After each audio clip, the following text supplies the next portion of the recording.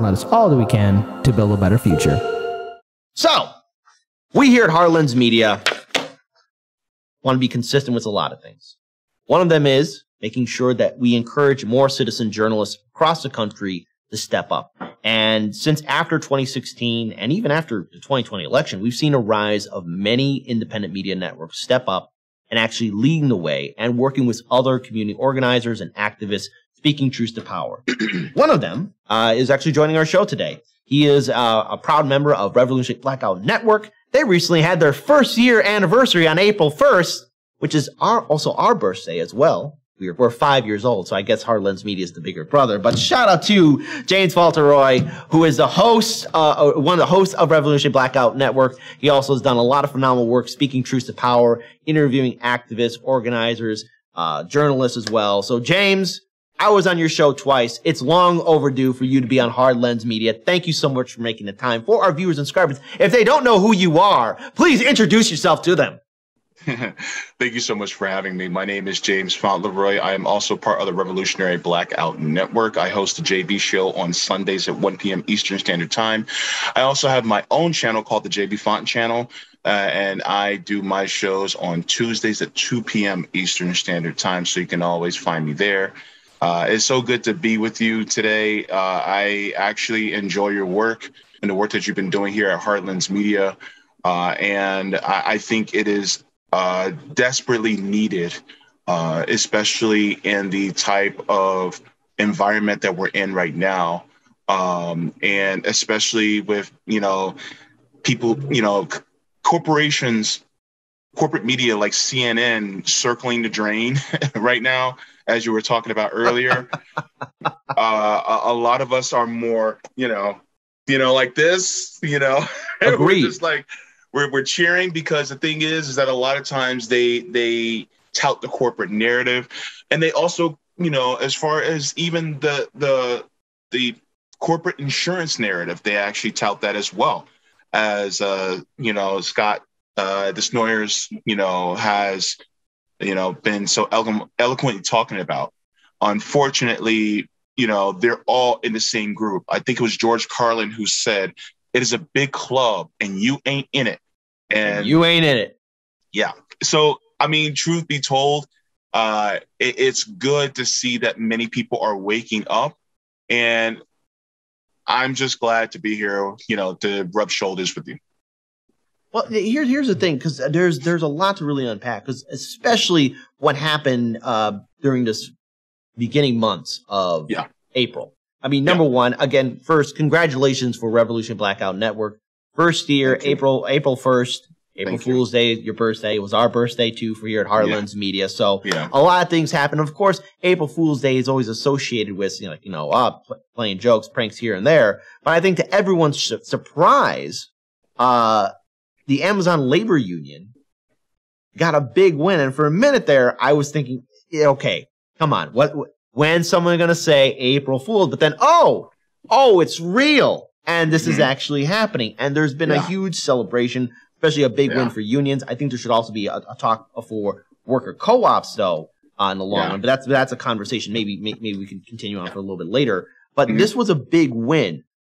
But what happened, especially after this win, was we saw a certain politician named AOC, for example, try and jump on board, even though when the Amazon Labor Union first reached out to her, like 9 months ago, for help, she never showed up. She gave them the cold shoulder. A lot of people report that. A lot of independent media networks report on it. And I know that Christian Smalls was on Revolutionary Blackout Network as well.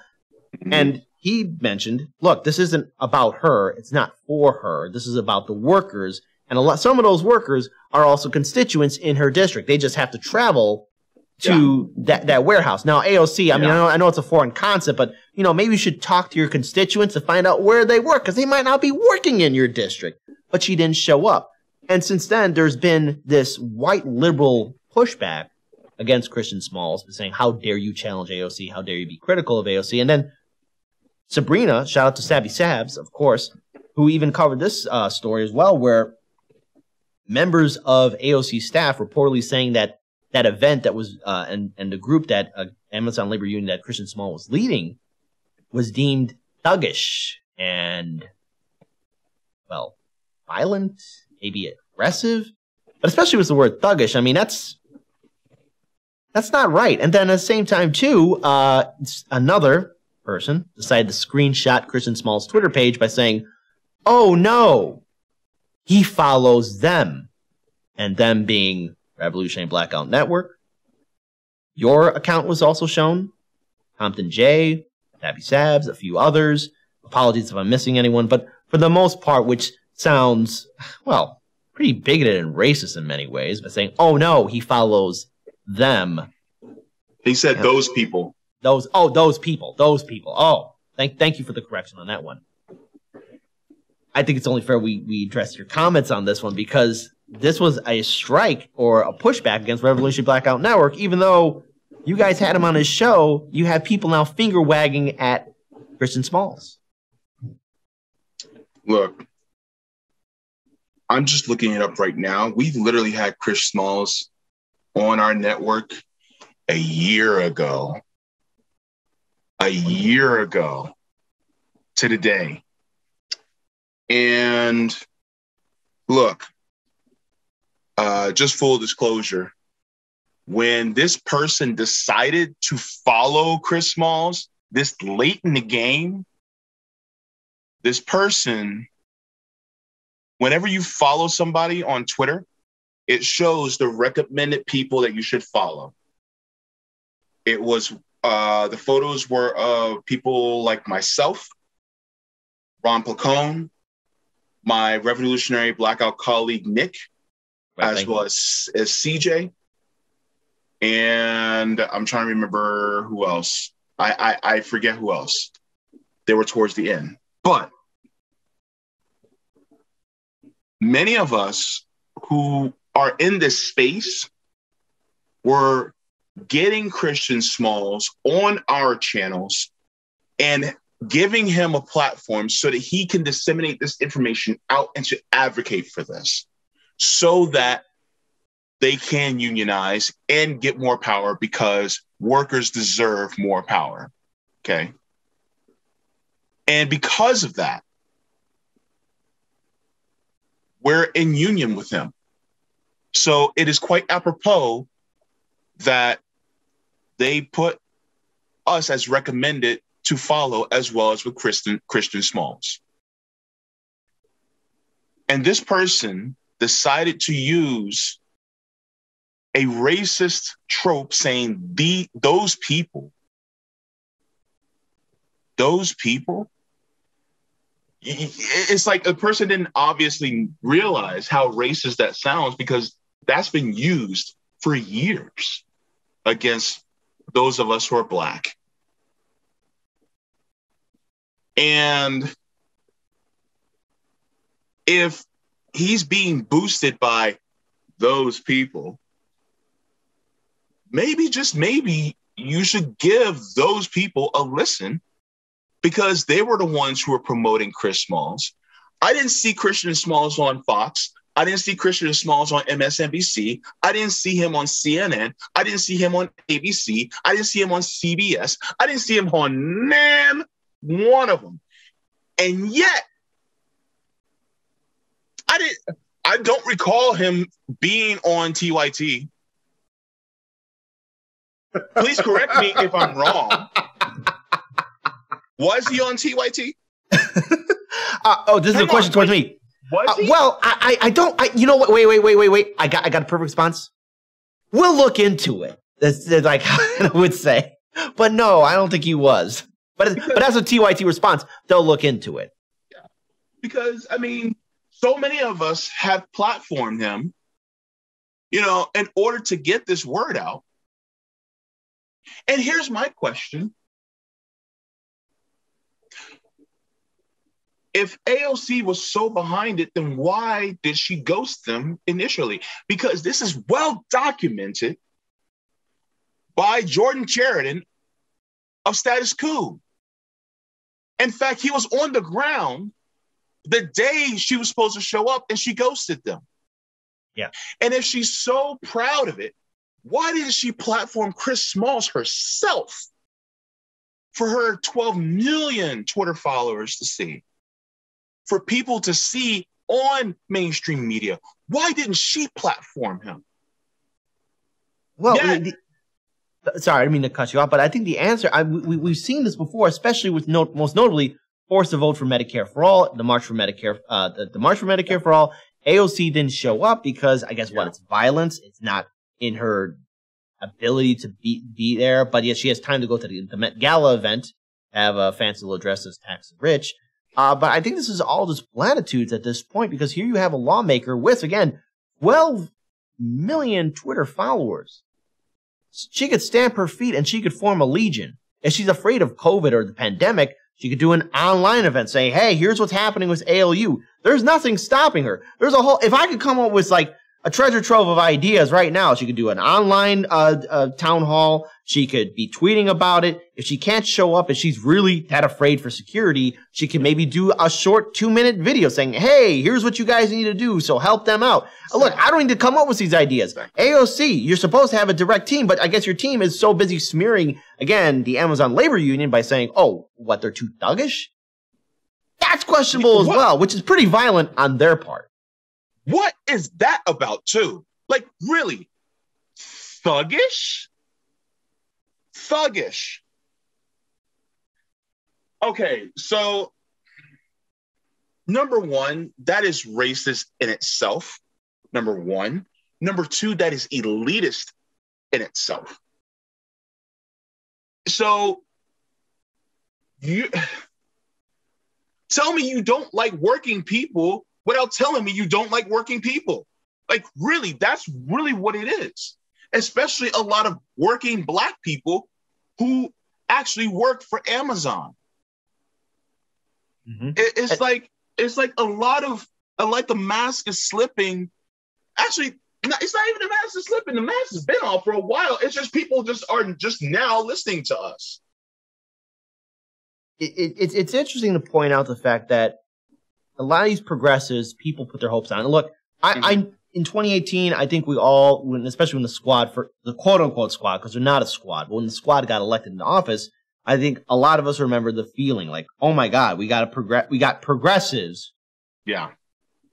Into Washington, D.C. We actually beat establishment people. But the corruption and the infestation that's there in regards to people being swallowed in by that swamp bubble in Washington, D.C. must be far more damaging than we thought, or either that there's a controlled image. Because again, when you have these politicians being criticized, there's always their sycophants that are quick to go to bat for them. We've seen TYT do it. We've seen Majority Report do it. We've even seen Sam Cedar. I'm seeing Savvy Sabs in the chat right now, but even Sam Cedar kept on berating her when she tweeted out challenging him all the way up until midnight or something like that. She did a coverage on that a while ago. Shout out again to Sabrina. Be sure to check out her work. She's been a guest on Hard Lens Media before. But again, there's this idea of finger wagging that we see from a lot of white liberals or larger media networks on YouTube or on corporate media that want to, I guess, tell Black people, Latinos, working class people, hey, just calm down. You gotta be pragmatic and you have to wait, which I have to say, did the Scott's son have to wait? I mean, look what happened to him when we have to wait for Medicare for All or mental health. How much longer do we have to wait? But then again, when these issues are brought up, especially by new independent media networks like yourself, there's this immediate pushback and suppression that we see from larger channels, coveted blue check marks, a lot of white liberals trying to tone police. And at this point, in regards to this, because I know you and your team have talked about this a lot on Revolution Blackout Network, but how do we counter this bigoted, racist talking point of trying to control speech, especially by new journalists and independent commentators like yourself and the crew at Revolution Blackout and so many others that are trying to say, wait, we can't afford to wait. We have to do this fight now. How come we cannot criticize these politicians? Can we get your thoughts on that?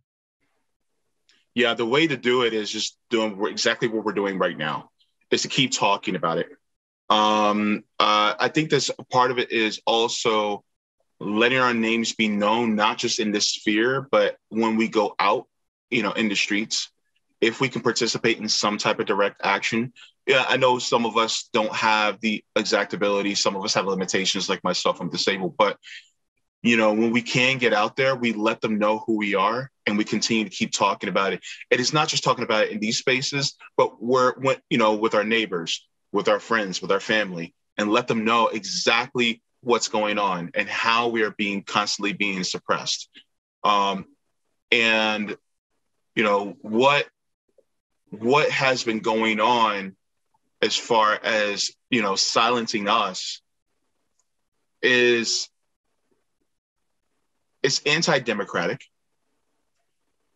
And it's, you know, it goes against the grain of true press freedom.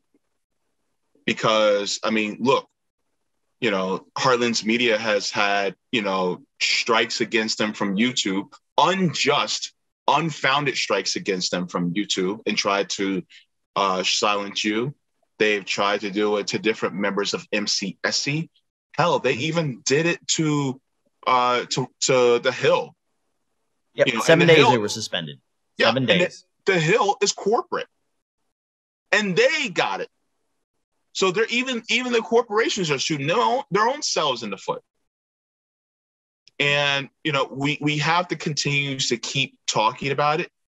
And, you know, and you mentioned about, you know, the white liberal and how, you know, Sam Cedar decided to go after my co-host and friend, Savvy Sabs.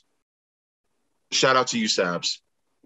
Number one, she didn't tag him or anything. He just found her.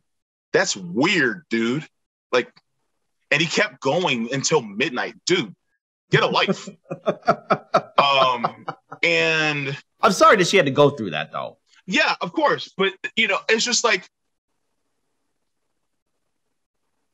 the sycophancy of politicians. It's like, okay, do we hold their feet to the fire or not? What do we do then? And people say, well, there are allies in government. No, they're not. No politician is an ally. I don't care what they say.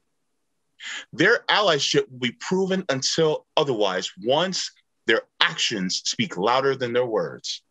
And right now, guess what? Their actions are showing us exactly who they are.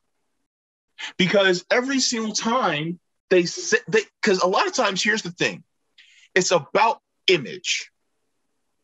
Our government is about optics. People will get mad at me when I say that Ketanji Brown Jackson is all about optics. No, don't, you know, never mind that she was endorsed by the Fraternal Order of Police. Never mind that, you know, if Joe Biden likes her, then that means that there's something about her that coincides with his type of values, which, do you really like Joe Biden's values? I sure as hell don't. You know, I mean, this is the same guy that, you know, did a eulogy for Strom Thurmond. Why would I want to be in unification with somebody like that as far as my values are concerned? You got to stop Trump, I guess. We all got to stop Trump, the orange boogeyman. You know, it's funny. I'm glad you mentioned Trump, because let me say this. A lot of people are scared of Trump. Here's the thing. Is Trump horrible? Absolutely. But guess what? Who did he learn that from? Maybe somebody who's been in government for the last 40 years who knows how government works, i.e. somebody like Joe Biden, who is doing the exact same things that Trump has done. The kids are still in cages. Kids are still in cages. He's been trying to cut Medicare and Medicaid. By the way, you mentioned about the elderly who are on Medicare. Those of us who are disabled, we're also on Medicare too, and we also have to pay a premium every single year as well. So that actually comes out of us. He wanted to cut that Medicare, Medicaid, Social Security. He wanted to cut all these different things. So guess what? And people will want to say, well, he's the same. No, he's not the same as Trump. Yes, he is. And in some ways, he might be even worse than Trump. But a lot of people don't want to talk about that. And so, and then you have a lot of people who want to align themselves. I mean, wasn't that the State of the Union address that Jamal Bowman said, and basically in B-roll footage, he looked at Joe Biden and said, hey, man, I'm just trying to be more like you. No. What? What? No, I know. That was disappointing to see. As soon as I saw that, that was like, oh, Jamal, I went to bat for you so many times because I was rooting for him in that election in New York State, where his predecessor was saying if there wasn't a protest or if it wasn't an election, I wouldn't be out here. Which I gotta say, at least he was up front with his BS. I mean, you know what to expect from the honesty from a corporate Democrat. Again, not really expecting much, but again, seeing the quote unquote progressive turn to Joe Biden. The same person who browbeaten and yelled at Anita Hill, the same person who has 8 accusations and more against him by women of assault and harassment, someone who's been on the wrong side of history, been against LGBTQ rights. I mean, this is just downright sad and pathetic to see where people are at. But another side note, too, the reason why no one's talking about it is not only because the Orange Boogeyman's gone, but everyone's at brunch. Everyone's at brunch, and they're celebrating the fact that the person that triggered them, Trump, is gone. Now, I didn't want to see Trump get elected, but when I saw all this outrage, especially even the quote-unquote victory dance after 2020's election cycle, I realized that Trump maybe was a mirror for a lot of these white liberals and people that were so offended by him. Because maybe Trump is how they really feel on the inside. Maybe his actions is what they want to do, but they can't because they got to control themselves and they have to be pragmatic and more social. It's something I've always found interesting because, again, Trump's going to run again in 2024. If he doesn't, I'll be surprised. But again, they tried to impeach him twice. It was a waste of time. And Trump was once at one point a Democrat, just like a lot of these Democratic lawmakers used to be Republicans. You're getting into it, and then they don't like that. Kid, let me tell you. Here's the thing. Trump, as horrible as Trump was, there were times where he actually told the truth. Yeah, he lied a lot. Yes. He lied a lot. But the things that he told the truth on, they were like, stop. Like, for instance, what's his name? He likes to call everybody Pinhead. Oh, gosh. It's okay. Whoever it is, Trump. There's been a couple times. Yeah, Bill O'Reilly. Yes. Bald eagle-looking Joker. So yes, I call him a bald eagle-looking Joker. But he looks like a bald eagle. That's violence. Yeah. But he tried to coax Trump into basically calling Vladimir Putin a killer. And he's like, he's a killer, right? And Trump, in epic fashion, said, well, there are a lot of killers. You should see what this country's done. This country's not so much better. And right then, you had an American president, U.S. president, basically revealing, oh, yeah, we've done a lot of bad stuff as a government to the rest of the world, which they don't like to hear. See, a broken clock is right twice a day. Mm-hmm. And so he revealed that. Now, is he that much better than Biden? He's not better than Biden at all. However, what they didn't like was that he revealed some of the things that they didn't want to be revealed. It's interesting you bring that up because I know we're running short on time, but I wanted to give you a few more minutes because, let's face it, I love where this conversation is going. Because there was another point where Trump did bring up something, but it flew underneath everyone's radar, and it was during the 2016 primary, I think the first Republican primary debate.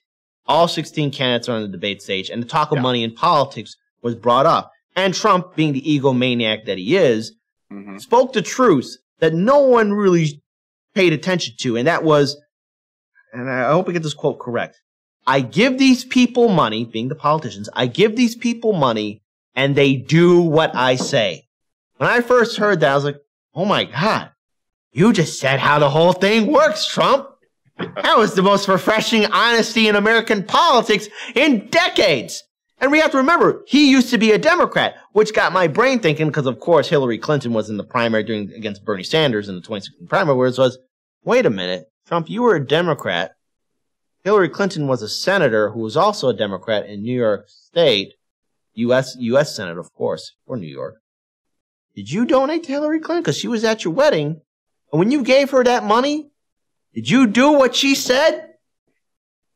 Or what he said, Hillary? Did you do that? And the answer is probably yes. Because it's one big club. You ain't in it. I'm gonna do you one better. Okay. Who gave money to Kamala Harris when she was supposed to go after him for foreclosing on elderly people's homes in California? I know. I hold on. Let me introduce his name. You know him. You love him. You love the him. Mnuchin. The Steve Mnuchin. Mnuchin! Yes. Part of Trump's cabinet, Steve Mnuchin, gave money to Kamala Harris. And then when Kamala Harris was supposed to go after him as the prosecutor, the attorney general, guess what? That money came in. She said, Steve Mnuchin, who? I don't know nobody named Steve. And then she left him alone. And she laughed about it. and she cackled about it. That's exactly it. So the thing is that it's a big club and you ain't in it, you know. And even then, when you get into, like, for instance, you know, student loans and things like that, you have people like Sally Mae that give money to both Democrats and Republicans. And I'm glad you brought up, because it's a perfect way to actually have this segment ended, because you talk about student debt. It's something that's impacting millions of Americans. No, look, I don't have student debt, but there's a lot of people I know when I went to Northeastern Illinois University do have student debt that are struggling with student debt. I think it's wrong. And I think we as a country should provide affordable, free education. There should be a debt jubilee for part of all this student debt that we have.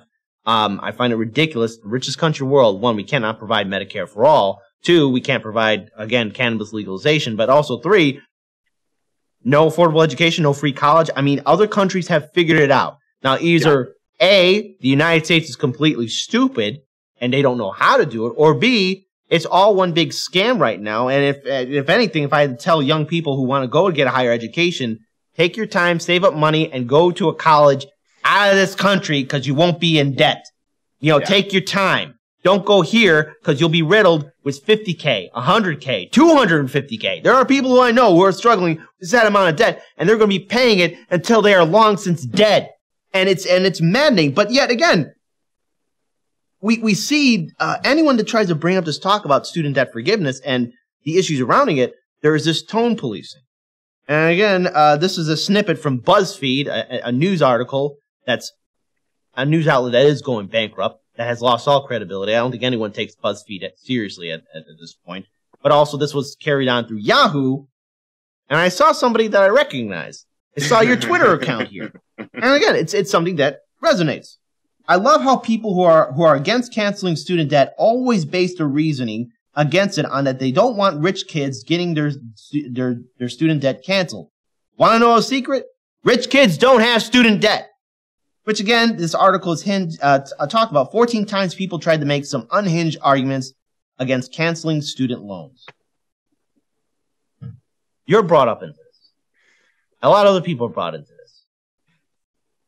Your thoughts? I guess if that's unhinged, then I guess I'm off the hinges. And I guess millions of other people are too. Because you have so many people that argue against student debt. I mean, and it's like, pardon my French, and you guys can bleep me out if you need to. No, it's fine. But no shit, Sherlock. Of course. Now, as far as student debt is concerned, number one, rich kids do not have student debt because they don't need to go into debt. They don't need to take out a loan. They got it, right? And to anybody who sits there and goes, because I hear this argument all the time, well, you signed a dotted line of course, you got to pay your debts if you guys made an agreement to it. Let me ask you this. There's a lot of millennials that probably watch Hardlands Media. Let me take you back for a second.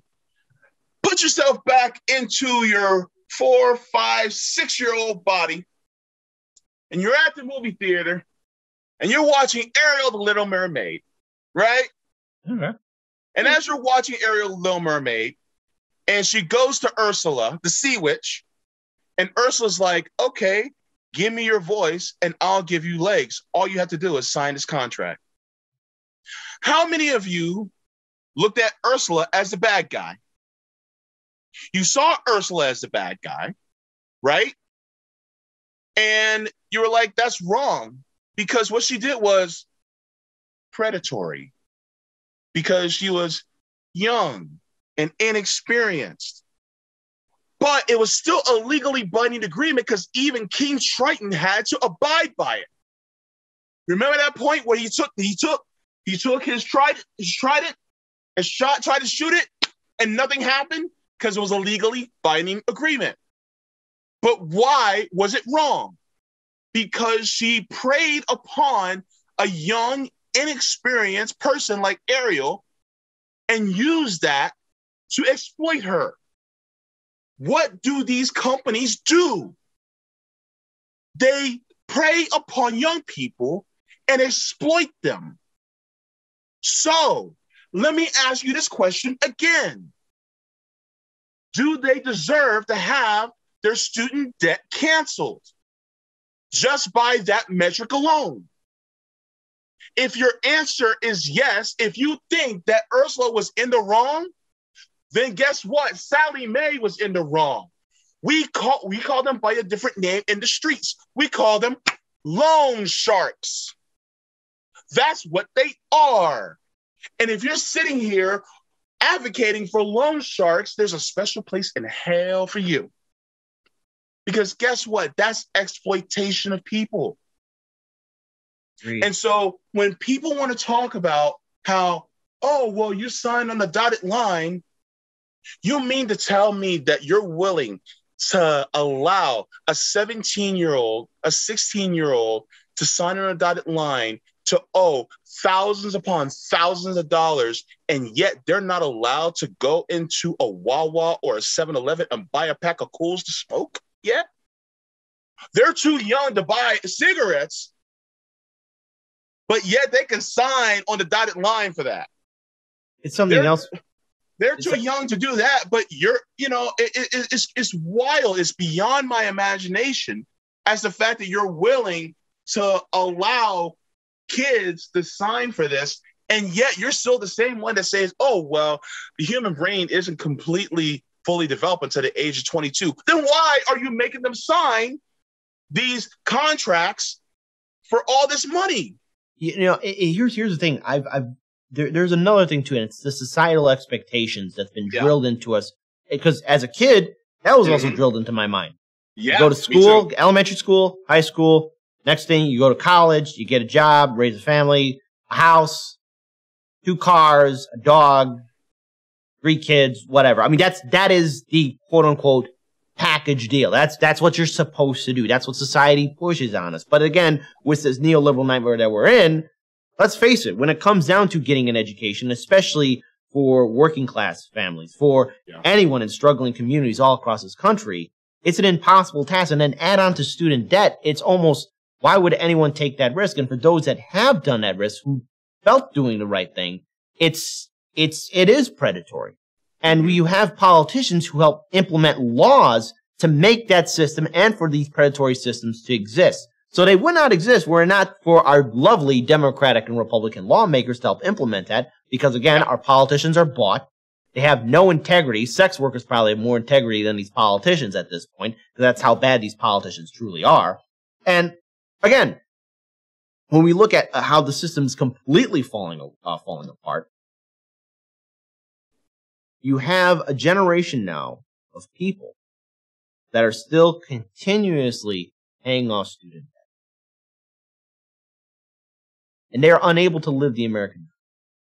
So again, with what that article that Yahoo, that clip from BuzzFeed, and they use a screenshot as a gotcha towards you, I find that, again, to be offensive. I find it to be wrong on their part, because I got to ask you this.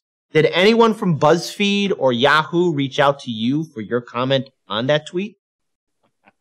Because, again, Yahoo News, and there's BuzzFeed, which is going bankrupt because their stock is crap and no one watches them anymore because they're junk. Did anyone from BuzzFeed or Yahoo reach out to you? I mean, they had a screenshot of your Twitter. They can private message you. Did they talk to you?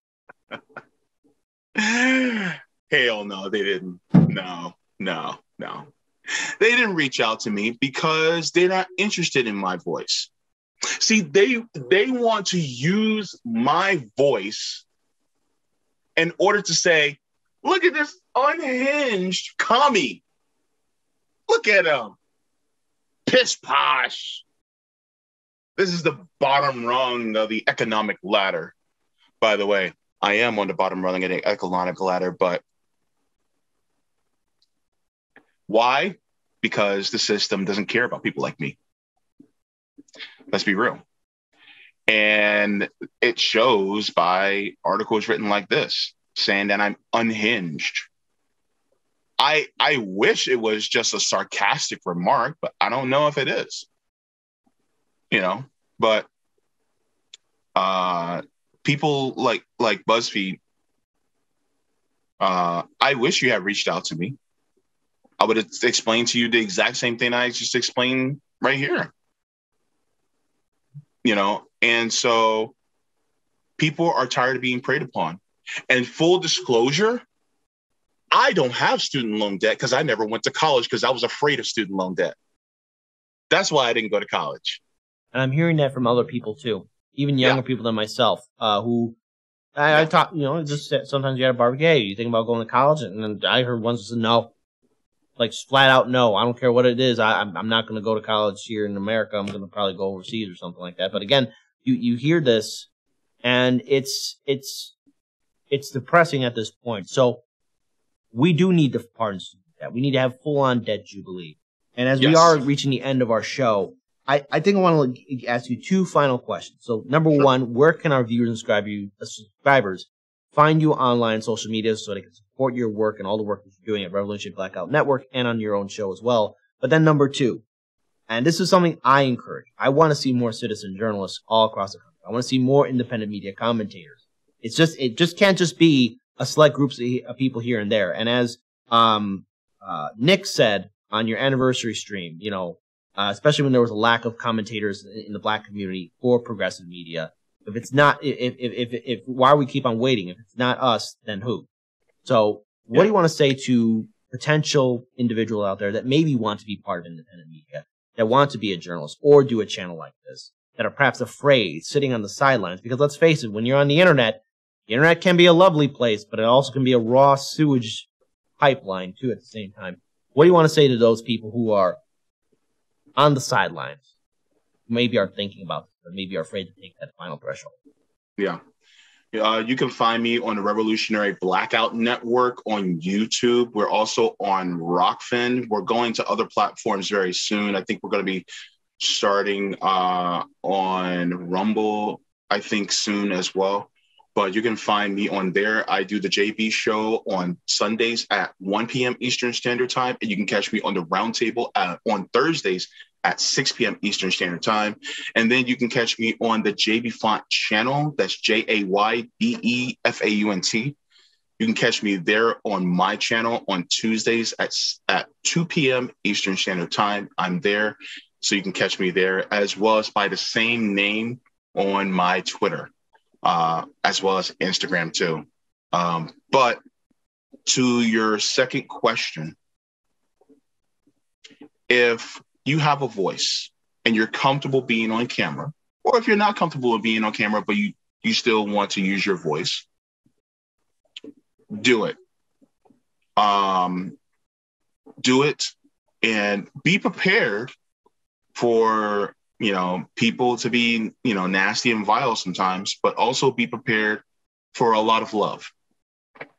And come into this space You know, especially if you know that you are marginalized, those of us who are Black, those of us who are queer, those of us who are disabled, women, both cis and trans. If you're non-binary, come on in, the water's fine. Because more voices from different perspectives are needed. There's a lot of space for us to rub shoulders with you so that you can, you know, let people know that a better future is possible. We can have nice things. And I encourage any and all, if you're not comfortable with using your particular voice, a verbal voice, or being on camera, you can write articles. If you like to write, make a Substack or something. And if you still don't want to do any of that, then talk to family members, talk to coworkers. If you're on the bus and you strike up a conversation with one of your neighbors, do something like that. But keep talking, because the thing is that we live in a world and a system that wants to divide people amongst, you know, ourselves. They do not want us to be neighbors to anybody, because once you start to coalesce around your neighbors and you all start having that solidarity, that's what they don't want. Because then that means that we can start strikes, we can start revolutions, we can start pushing for people who are not in a duopoly to help us attain the power that working and poor people should have, that, you know, helps us to broaden, you know, our economic horizons so that it's not so concentrated at the top, and we can actually have a better life, you know, not just for ourselves, but for, you know, our future generations. I think that's a great note to end it on. And I give you this invite, just like I've given to every single one of our colleagues in independent media. If you're ever in the city of Chicago, and you want to stop on by 99 Perspective Studio, maybe be a special guest co-host here on our show as well, just give us a ring. We'll make sure the door is open. We got a lot of great stuff here. We got a great fifth floor view of the city. It's summer. It's going to be, hopefully be summer soon, because it's going to be getting cold here again. But we got a great rooftop views here as well. So again, we give that invite to you as well. Again, to all of our viewers and subscribers, if you're not following James now, please do so. He's speaking truth to power, or he's part of the Revolutionary Blackout Network. That's the same group that also led the awesome 3-day General Strike Summit meeting, as well as so many other events and rallies that they're doing. Again, this is what we need to see. We need to see more citizen journalists. James, thank you so much for your time. And we're so grateful to have you on our show. Take good care of yourself, my friend. Thank you so much.